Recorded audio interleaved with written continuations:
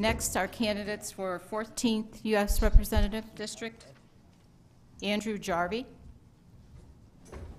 And I don't believe Joyce or Wager are here.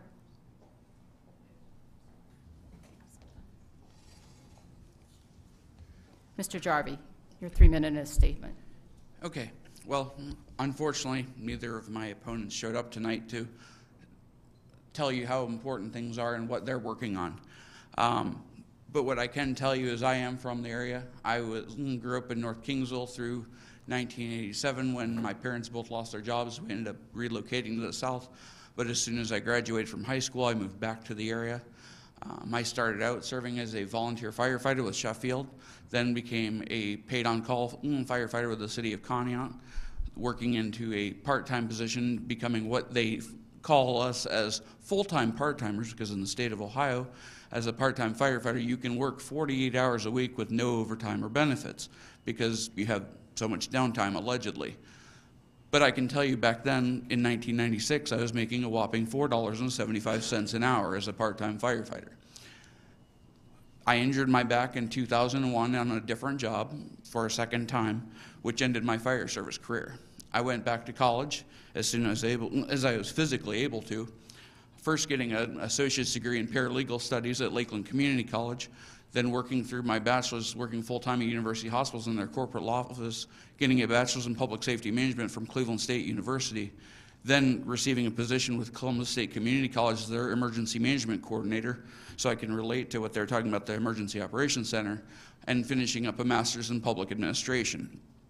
During this time, I really began to understand and see the failures in Congress, the failures of our administrations to do what's right for the people.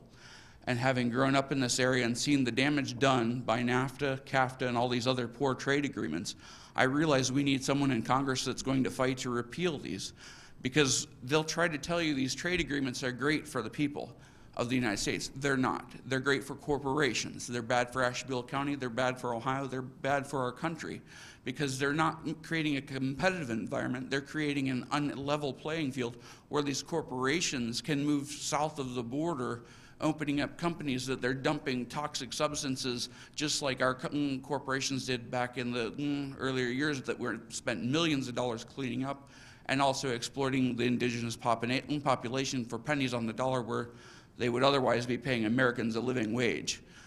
I think we need to repeal these, but then we also have to work on issues of restoring our democracy. As we've seen in this current election, it's a mess. And from the Democratic Party rigging the primary to deny Bernie Sanders, to coronate Hillary Clinton for this election, to other issues that are going on. We need to fix our democracy. We need to end gerrymandering and stuff like that. And those are just a few of the issues that I can see working on, as well as a constitutional amendment to overturn Citizens United and getting corporate money out of our election process. I believe time's up there, or close to it. Thank you.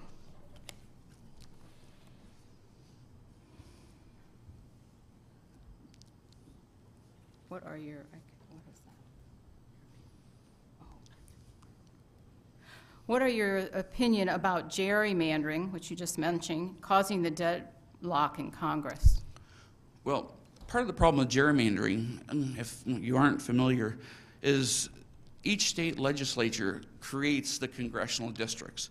And whoever the party that's in power in the past has had the power to create those districts so that they're less competitive for their opponent. So you, the voter, are denied having a competitive election where you can be representative best by your potential candidates. So, for example, of course, this new issue that recently passed, it's an improvement, but it still has a long ways to go, because the way it works is each of the parties I know can appoint 2 people, but then if one party controls the 3 state level elected positions, that gives you a 5-to-2 ratio on determining what the congressional districts are, not to mention the fact that you have no voice for independents or minority parties to determine what these congressional districts are. So again, you, the voter, are being denied a fair opportunity to choose someone that's going to be right for you. What is your thought on campaign financing of these congressional? again, I believe we need to get a constitutional amendment to overturn Citizens United, because as that was determined by the Supreme Court, that money is free speech, I think that's an absolute lie. I think our forefathers, when they drafted the Constitution, and they didn't have any language about corporations in there, they did that for a reason, because corporations were not intended to have a voice within our government. The government is supposed to be by the people, for the people, not by the corporations, for the corporations. So corporate money should be completely and totally eliminated from the electoral process. And in fact, I think there need to be laws that if it is so found that they're influencing the election through money, that there should be felonies where white-collar crimes are brought and people are jailed. Thank you, Mr. Jarvie. We have no more questions. Thank you.